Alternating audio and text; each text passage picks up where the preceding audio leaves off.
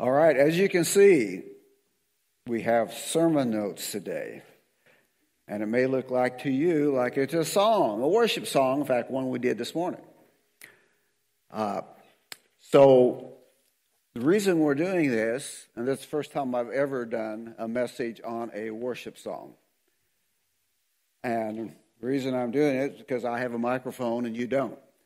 So you don't have a lot of choice except to listen. But this song is probably, in the last year, it's always hard to define what's your favorite song. You know, what's your favorite worship song? But I think for the last year, this has been my probably favorite worship song because there's just so much scripture in it. And it's like when you are singing it, if you begin to think about it, you're really making a declaration. And it's so important. So what we're going to do, I'm going to go through this kind of line by line. I'm going to give you some different scriptures over a lot of it. And you can write the scriptures down if you'd like. I'll give you the address to them. And then at the end, we're going to have the worship team come back up. And then we're going to do the song. We're going to worship again. As a declaration, and as a, it's kind of like when we do communion.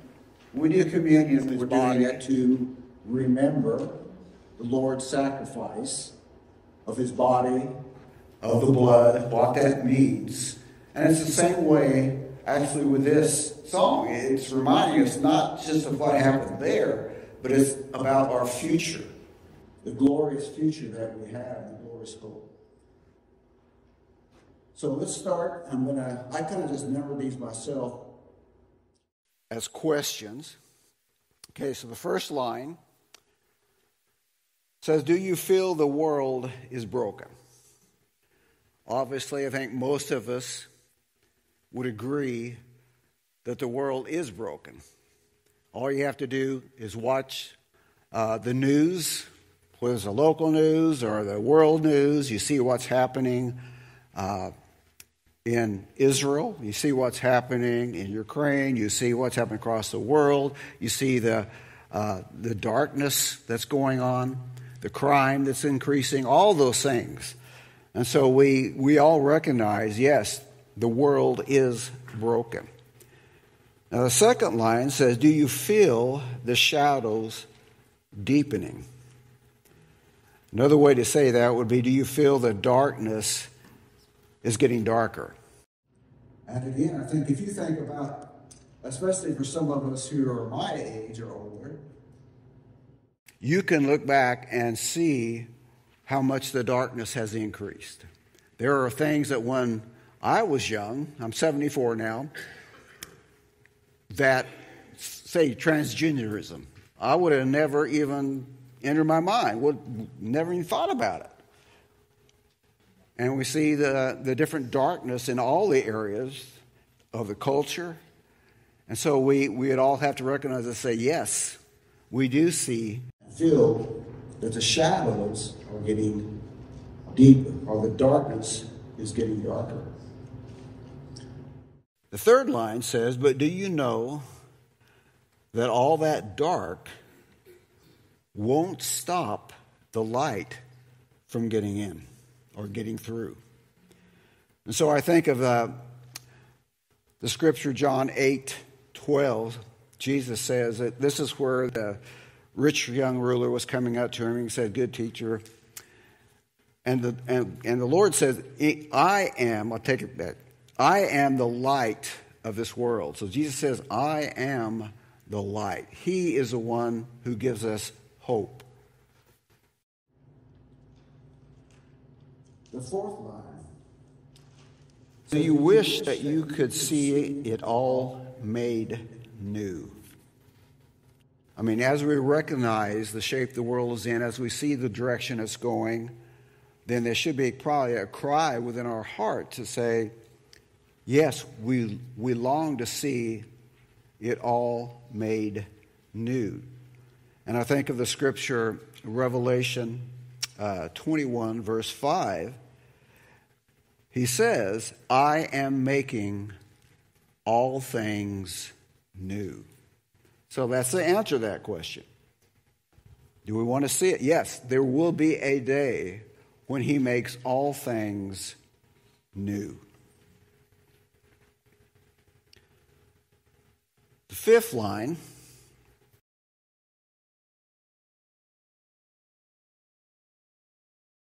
and I want to read a scripture out of Romans chapter 8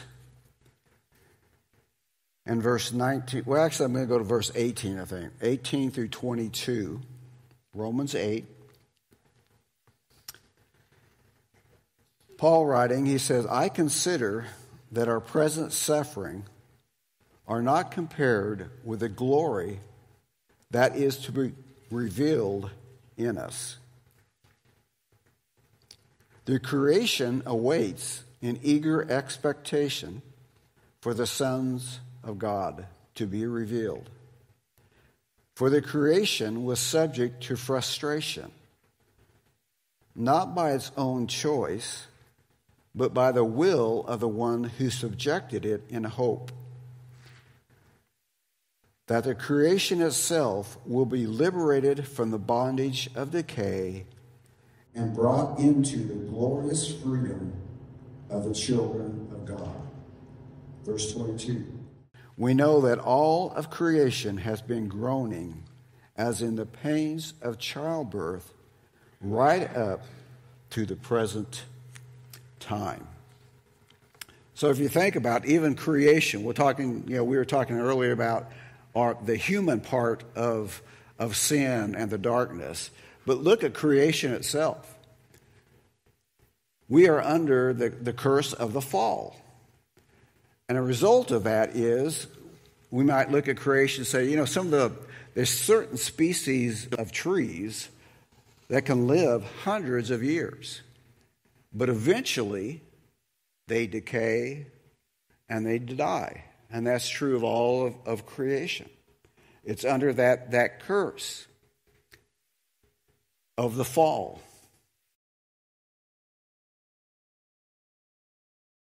So because of that, line 6 says, is a new creation coming? Is a new creation coming? Okay, Revelations 21 and verse 1 and 2, I'll just paraphrase it for you. It says, then I saw, this is John, Apostle John saying, then I saw a new heavens and a new earth, for the first heaven and the first earth had passed away. I saw the holy city, the new Jerusalem, coming down out of heaven from God. So is a new creation coming? It is. And again, that's part of our hope, future hope. Even in the increasing darkness, there is a day coming when there will be a new creation, a new heavens and a new earth.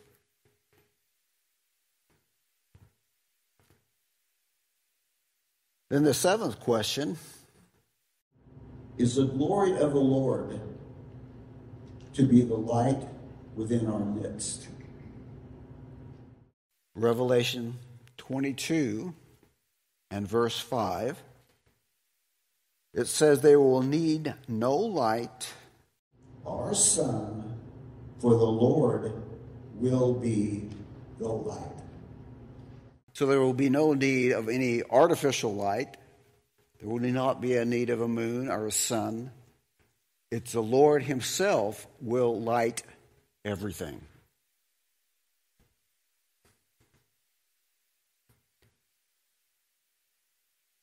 And then verse 8, it says, is it good, again, that we remind ourselves of this? And again, I go back to taking communion or taking the Lord's Supper. We do that to remind ourselves of certain things, right? Christ's body being broken, his blood being shed. But in this, we're talking about not only that, we're talking about what is the future that you and I have. no matter how the darkness continues to come, no matter how bad things may seem here on earth, that we have a glorious future. And that's why as Christians, we have to have that hope within us.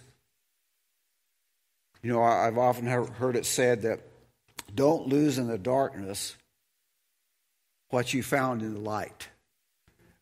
In other words, there are going to be, Jesus promised, it said, in this life you will have tribulation. You will have in the midst, but take heart, I have overcome. But sometimes when you're in the midst of that battle, and you're in the midst of that place of darkness, where you're being challenged, we have to remind ourselves again that hope is coming. Now, we are all under a stage of decay. I can look in the mirror and say, I don't look the same.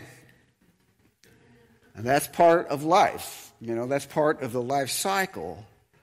But we have a hope of eternal life, and we get a new body, a body that will never again fail us, be sick, it will be glorious.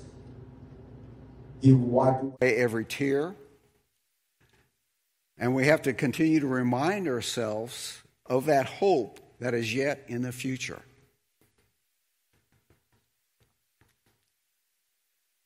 Question 9. Is anyone worthy? Now, most of us would say right off the top, yes, we know that only Jesus is worthy, right? But then it asks, is anyone whole? Now, think of that about that for a second. So, we, you, and I are all broken. We're all broken vessels. Now, hopefully, we are, as we grow in maturity, as we grow in sanctification, we are becoming more and more like Christ. But we will not ever reach that in this life. So until we leave this body, or until Jesus comes again, we're in a stage where we are not whole.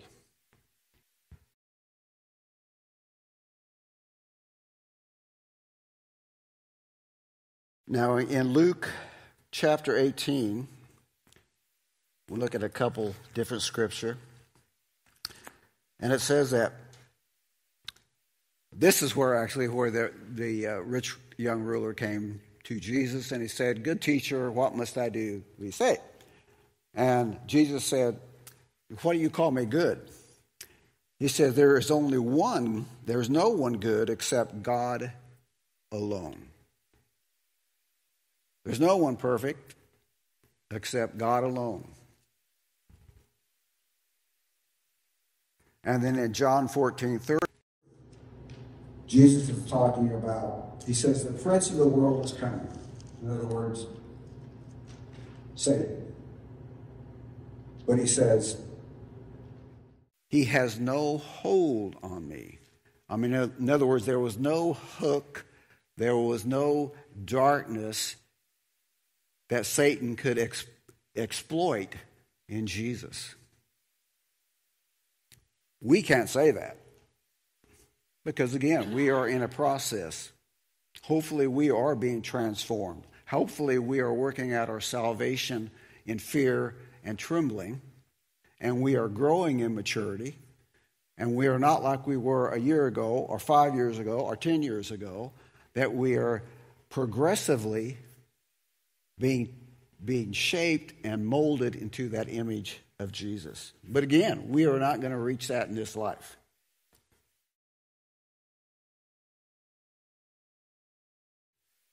Now, these next three lines I'm going to take together. And it says, is anyone able to break the seal and open the scroll? And then it makes a statement. And it says, the Lion of Judah, who conquered the grave. And then the next line says, he was David's root and the Lamb who died to ransom the slave. So I want to go to Revelations chapter 5.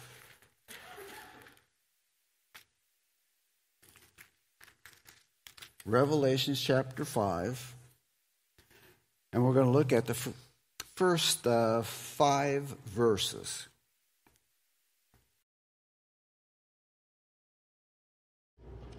It said, "Then I saw the right hand of him who was sitting on the throne, a scroll with writing on both sides, and it was sealed with 7 seals.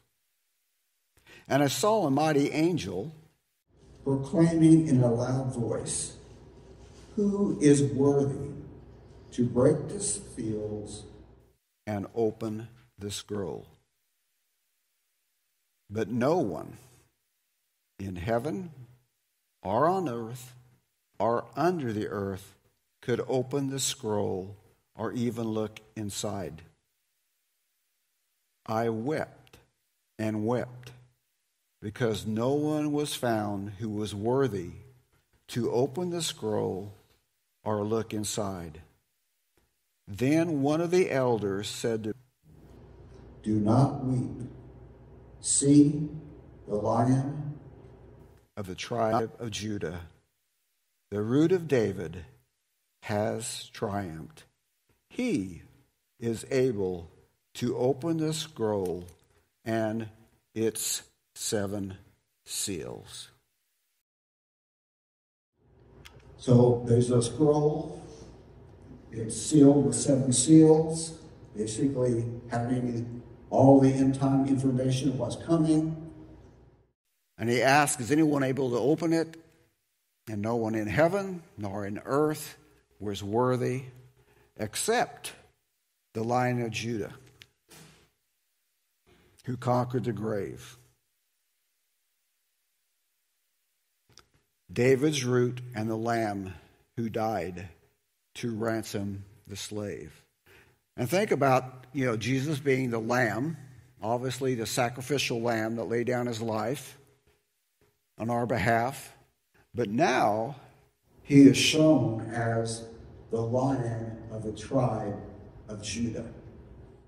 He will not be coming like a lamb. He will be coming like a ruler.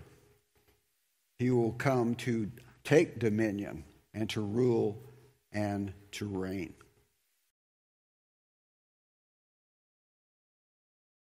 At least on my list, it's number 13. Is he worthy? Is he worthy of all blessings and honor and glory? Is he worthy of this? Okay, that same chapter, Revelations 5, we're going to look at verse 9 through 10.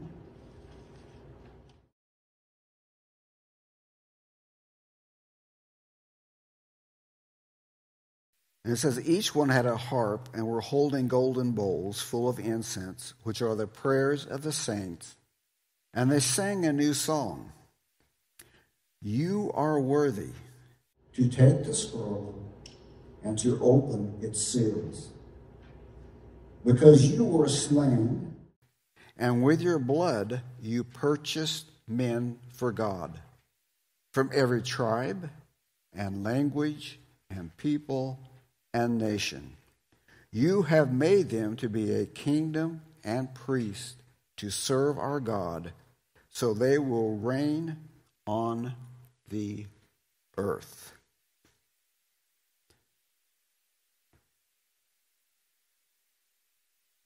So yes, he is worthy of all blessings and glory and honor. And is he worthy of this? Yes, he is worthy of all that praise and all the honor. All right, next line on my list is 14. And it says, "Does the Father truly love us?"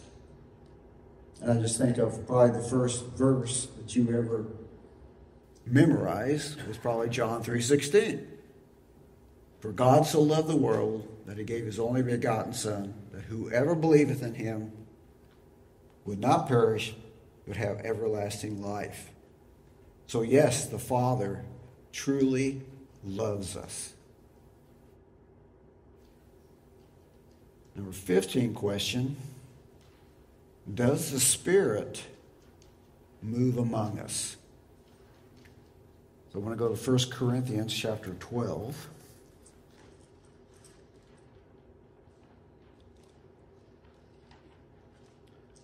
And verse 4 through 11.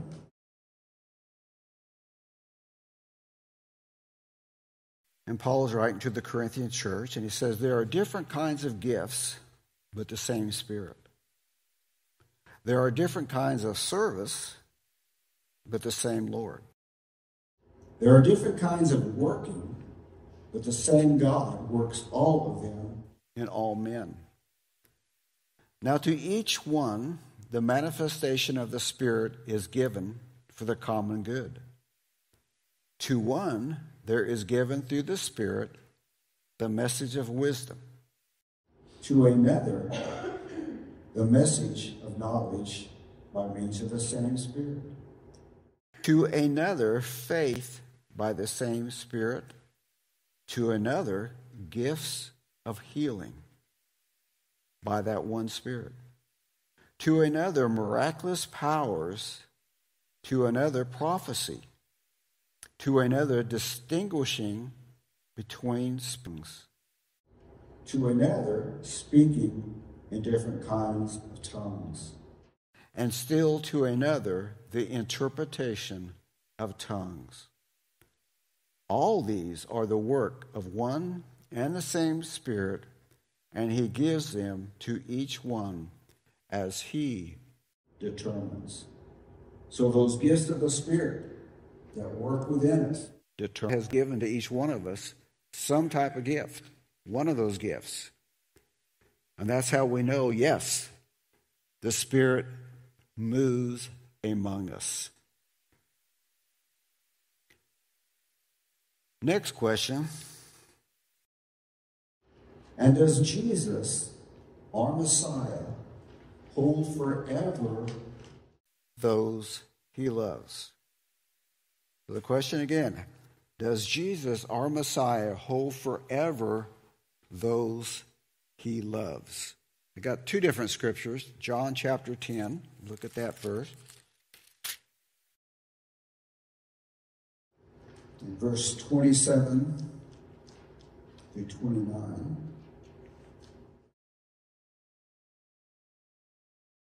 Verse 27 says, my sheep listen to my voice. I know them, and they follow me. I give them eternal life, and they shall never perish. No one can snatch them out of my hand. My Father has given them to me, and he is greater than all. No one can snatch them out of my Father's hand. I and the Father are one. So no one can take you out beside yourself. No one can come between you and the love of the Father. The other one would be Romans chapter 8. Remember Romans 8.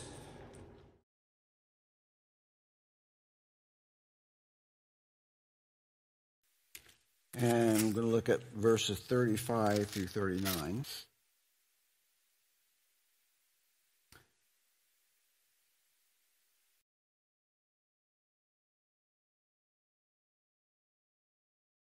Paul says, who shall separate us from the love of Christ? Shall trouble, or hardship, or persecution, or famine, or nakedness, or danger, or sword, as it is written, for your sake we face death all day long. We are considered as sheep to be slaughtered. Knowing all these things, We are more than conquerors through him who loves us. For I am convinced that neither death nor life, neither angels nor demons, neither the present nor the future, nor any powers, neither height nor depth, nor anything else in all of creation will be able to separate us from the love of God that is in Christ Jesus. So there's nothing that can separate you from the love of Christ Jesus. Though every man be found a liar, he is faithful, and he will always remain faithful.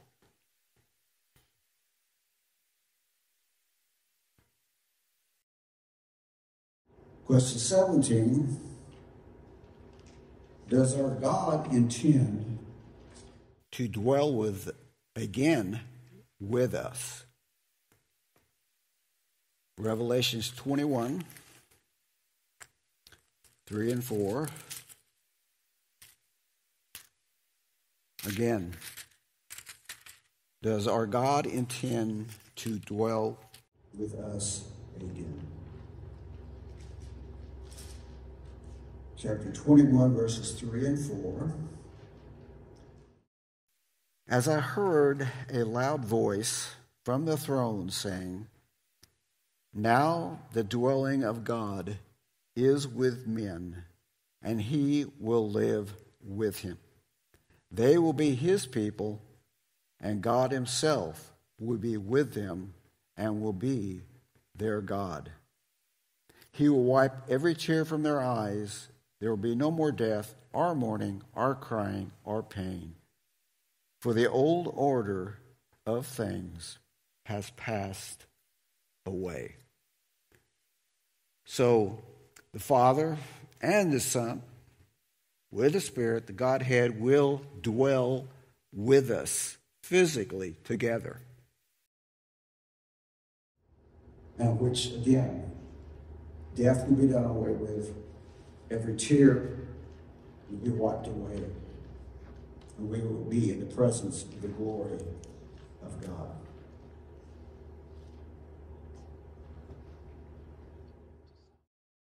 Now, the next couple, I'm just kind of, I put it as additionals, 18, 19. Because it says, from every people and tribe, every nation, and every tongue. So in Revelation 14, verse 6,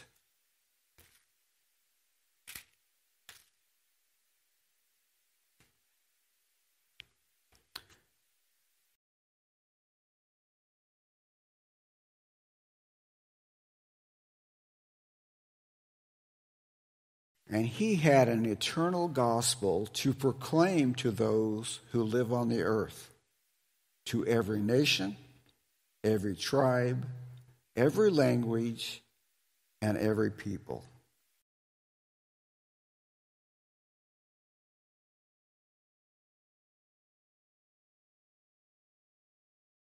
Now the last one says he has made us a kingdom and priests to God to reign with the Son.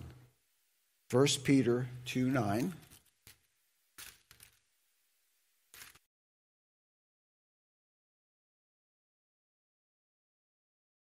1 Peter 2 and verse 9.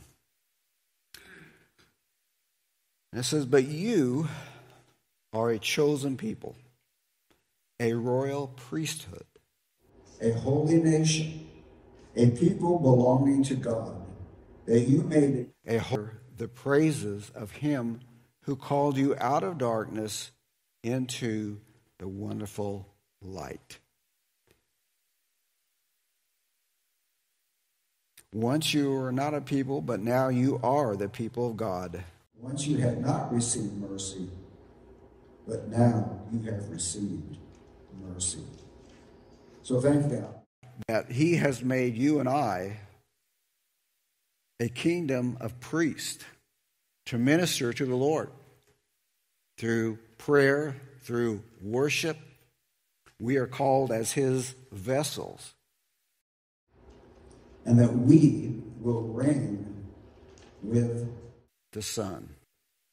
We will rule and reign. We will be co-laborers with him. We will each have a position, a job, a function in heaven. We're not going to be sitting in heaven playing a harp. We're going to have things to do, creative things to do. But we will be living in a perfect world where sin is no more, where we have been purified, all our hearts, minds, and that we are more and more, again, in that image of Jesus. So it's a glorious future. That's why we need to continually remind ourselves of that. That yes, the world is getting darker. Things are going to get worse. They're not going to get better. Things are going to get worse. But for us as Christians, we have that eternal hope. And that's one thing you never want to lose is hope. Hope for the future. Hope of what is coming yet. Hope of what we're going to see. And that faith, knowing that we will one day see that ourselves. Whether we go to be with the Lord through death or whether the Lord comes in our lifetime, we have the same results. So I'm going to go ahead and have the worship team, if you guys can come back up. What we're going to do. So I'm going to do that song again. You've gone through it. You've looked at the different scriptures. You see that how it is really a declaration. It's a declaration of hope. It's a declaration of our future, our inheritance. That's our inheritance, folks. You and I have a glorious inheritance in front of us. So we're making a declaration. We are also reminding ourselves of this, of the glory that is yet before us. And we also, because sometimes we have this issue, we need to get that song from our heads down to our hearts. Sometimes that's the longest distance, getting things, we have a head knowledge, but it's not going down and it's not touching us in our inner man, in our spirit. And so that's what we want to do. So if you don't get it the first time, then we'll do the song again until you get it. Okay? So let's go ahead, and those of you who can stand, go ahead and stand. And we're going to enter into this time of, Jesus said that those who worship him must worship him in spirit and in truth. So we want to do that now. We want to enter into this place where we truly enter in spirit and truth, knowing that he's going to meet us. He's going to meet you. Put your focus upon him.